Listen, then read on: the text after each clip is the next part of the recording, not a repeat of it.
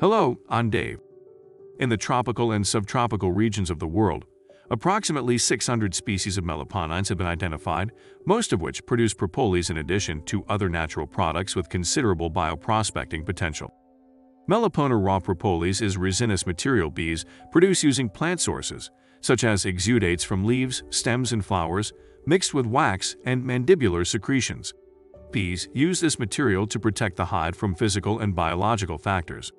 Propolis is deposited at the entrance of the nest and in external cracks to prevent invasion by other organisms, on the inside walls of the hive to maintain the appropriate internal temperature, and at the egg-laying site to keep asepsis, and is used to embalm dead organisms inside the nest, preventing the proliferation of microorganisms. The nutritional content of propolis consists of resin, balms, bee wax, essential oils, pollen, flavonoids, minerals, and vitamins. This provides healing, anti-inflammatory, bactericide, antioxidant, and immunostimulant properties. Antibacterial and antiviral, it is a natural antibiotic. It contains vitamins of group B, nervous system, and vitamin A for vision and skin health. Indicated for cases of asthma, bronchitis, respiratory diseases, and rheumatic diseases, due to its anti-inflammatory and analgesic effect.